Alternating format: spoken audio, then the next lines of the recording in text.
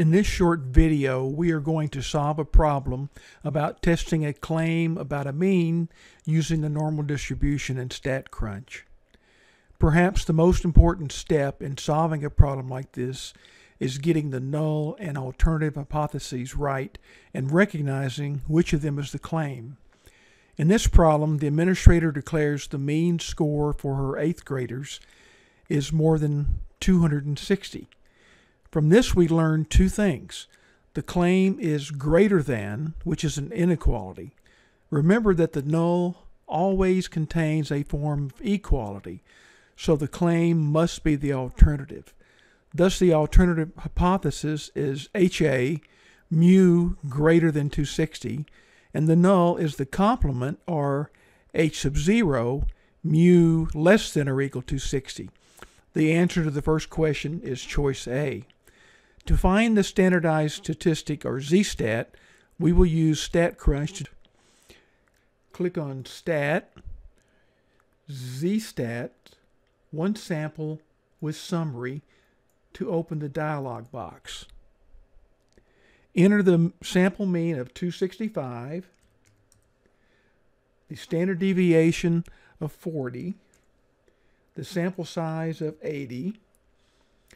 Down in the perform area, we're going to make sure we click on the hypothesis test for the mean mu and enter our null, which is 260, the value. Notice that populates the alternative also to be 260. Now it's important at this point to make certain that we set the null appropriately. This is a right tail test, so we select greater than in the drop-down box. We click on compute and we get the results of the test. The test for the mean is shown as restated there, the mean of the population, with the null being mu is equal to 260 and the alternative mu is greater than 260. You might notice that the null is stated as an equality rather than less than or equal. This is because testing for the equality represents the worst case value. If the test is significant for the equality, it is also significant for all values less than 260. The test shows us that the Z-stat is 1.12 and the p-value is 0.132. Now I mentioned earlier about the importance of getting the alternative correctly. To see how it changes things, click on Options, Edit. We're back in the dialog box, and we're going to select, this time, alternative to be the inequality. Click on Compute. We see that the Z-stat doesn't change, and that makes sense because our data have not changed.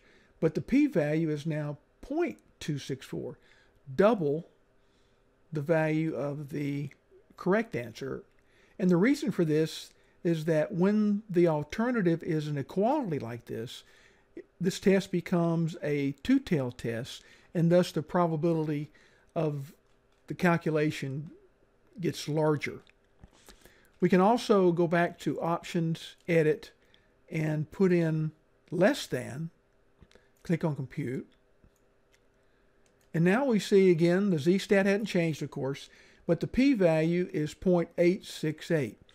Now you should recognize that that's the complement of the correct value of 0.132, because in this test, the less than, we're looking at all the area of the curve to the left of 260, which is 1 minus 0.132, or 0.868.